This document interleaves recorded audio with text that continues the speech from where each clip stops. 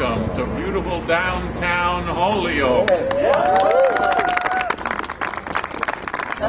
We're here today to make an announcement of a major grant to a very important project for both Holyoke Community College, the city of Holyoke, for the hospitality industry, and for the region of Western Massachusetts.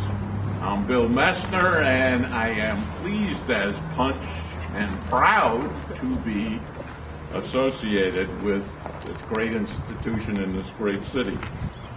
Beyond simply announcing this grant, it seems to me, and I got to blame this guy over here, Marcos, for this observation. Marcos, a day or two ago, said, what we really need to be about down here in the Innovation District and in the city of Holyoke, we need to celebrate our successes. We need really to pat ourselves on the back that we're moving forward.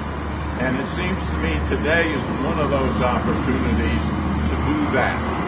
And to do that in terms of celebrate, to be very selfish about it, Holyoke Community College, moving forward on a 68-year history of providing access to quality higher education, which is manifested in the good-looking crew over there of students who come in the wake of 30 or 40,000 other students who have preceded them.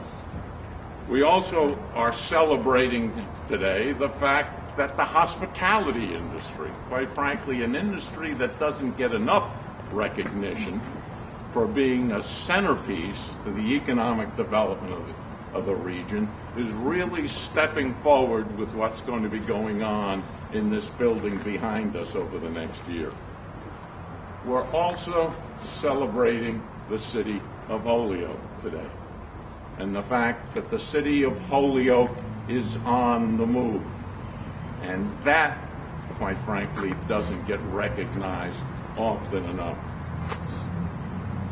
And the final thing I think that we're celebrating is us. Us, all of us, who have put this together.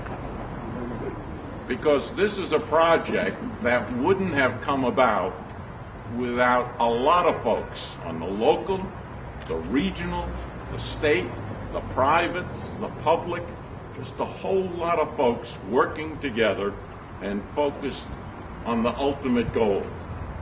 And the ultimate goal was jobs for those who are in need of jobs, economic development for the city, and the preparation of a world-class workforce for a regional industry that's so critical to the economy of Western Massachusetts.